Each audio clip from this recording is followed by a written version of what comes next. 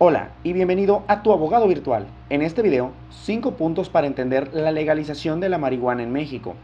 El miércoles 31 de octubre del 2018, la Suprema Corte de Justicia dictó el quinto fallo en favor de la constitucionalidad del uso de la cannabis, también conocida como marihuana. Pero, ¿esto qué importancia tiene?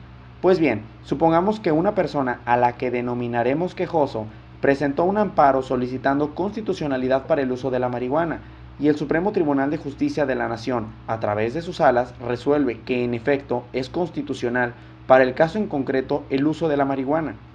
Ahora bien, en el supuesto de que suceda esto por 4 veces más, tiene como consecuencia la creación de la llamada jurisprudencia, la cual obliga a todos los tribunales del país a resolver de forma positiva respecto de la constitucionalidad y legalidad del uso de la marihuana.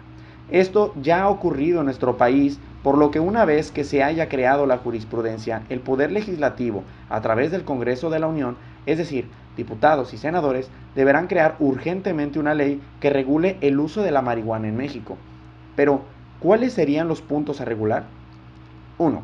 Se conocerá como Ley General para la Regularización y Control de Cannabis. En esta nueva ley se deberá regular el uso recreativo, medicinal y comercial de la cannabis, es decir, de la marihuana. 2. Su numerario constará de 76 artículos y 6 transitorios, y se pretende regular desde la siembra, cultivo, cosecha, producción, transformación, hasta la comercialización, venta y portación de la marihuana. 3. Además se plantea que por persona puedan cultivar hasta 20 plantas de cannabis con una producción máxima de 480 gramos por año. 4. Se creará el Instituto Mexicano de Regularización y Control de Cannabis. 5. Se creará la venta de permisos que legalicen la producción de marihuana con una vigencia de 5 a 10 años, mismos que podrán renovarse una vez que venza su vigencia.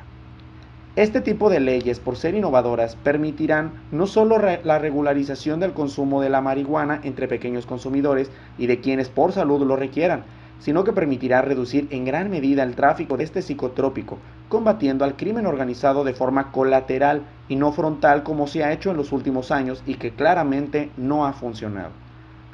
Una cosa más, incumplir con este tipo de determinaciones puede conllevar multas de más de 500,000 pesos.